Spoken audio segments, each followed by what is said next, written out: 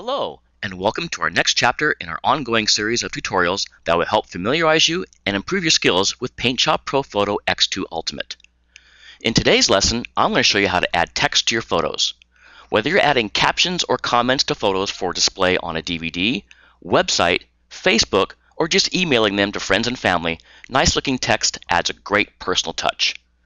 Because Corel's PaintShop Pro Photo X2 Ultimate also contains extensive vector capabilities, in addition to the raster requirements when working with photos, we can add editable text and text effects. On a side note, many of PaintShop Pro Photo X2 Ultimate's features may also be accessed from more than one location. If you don't know under which menu to find a feature you need to use on your object, I recommend either right-clicking on the object to view applicable tools or double-clicking the object. This will oftentimes open an appropriate dialog box. Let's get started. As usual, we need to start with an appropriate photo. I've chosen this one that I want to use as a cover photo for my Spring Wildflowers website. Let's now click on the text tool in the toolbar. If you have the Learning Center open on the left side of your screen, you'll notice it has conveniently jumped to instructions on how to apply the text tool. And although this can be done after you enter text, let's set some of our parameters now before we create the text. In the Properties bar near the top here, I've chosen a font, I've set my justification to the center, and my stroke width to 2. The colors in the Materials palette over here will designate our text colors. The foreground color will be our outline, and the background color will be our fill. But I'm actually going to set these later. I'm also not going to worry about the font size just yet. Since we are working with vectors here, we can resize the text later with impunity. Now, click anywhere on the screen to initially place your text. In the text box that appears, type your text. Use the carriage return if you want text on more than one line. And if you think you're going to be applying the text more than once, you can click this checkbox here that says Remember Text and click Apply. Now we're going to place our text on the screen where we would like it and then grab the corners here to resize it. Remember, we're working with vectors here, so you can make it as big as you want to and you won't lose resolution. In the Layers palette over here, notice we have a new vector layer. This is required because vector text cannot be on the same layer as a raster photo. Luckily, PaintShop Pro Photo was smart enough to realize this and made the necessary adjustment. Now, most likely you didn't set your text outline or fill colors beforehand, so let's see how we can make that adjustment now, shall we?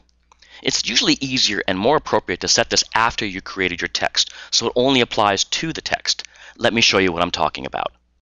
With the arrow tool selected, which we can reach either in the toolbar or by choosing the letter K, right-click on your text and go to Properties. We can now make our outline and fill color changes here. Notice the two color swatches. Now, though, they're more appropriately labeled Stroke and Fill. Click on each one to open your color choices. When you open each one and move your cursor off the dialog box, it will change to an eyedropper. This means you can choose a color from your photograph. I'm actually going to choose an outline color from the yellow flowers in my picture. And then for the fill, I'm going to choose a color from one of the bluebonnets.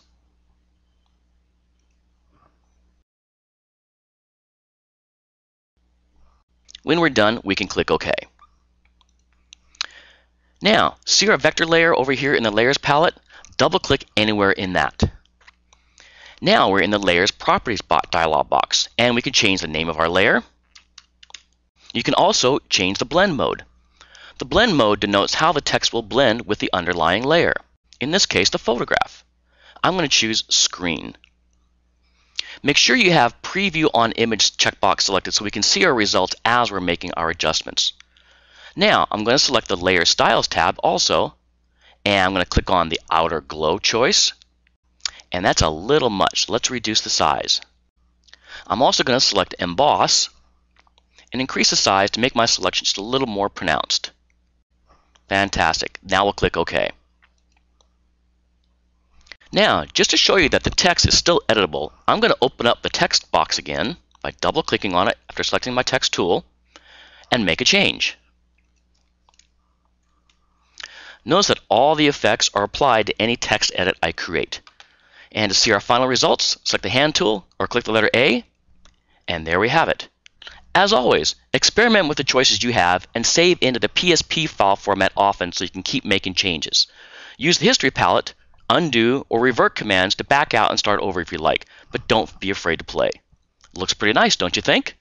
Thanks again, and we'll see you in our next chapter.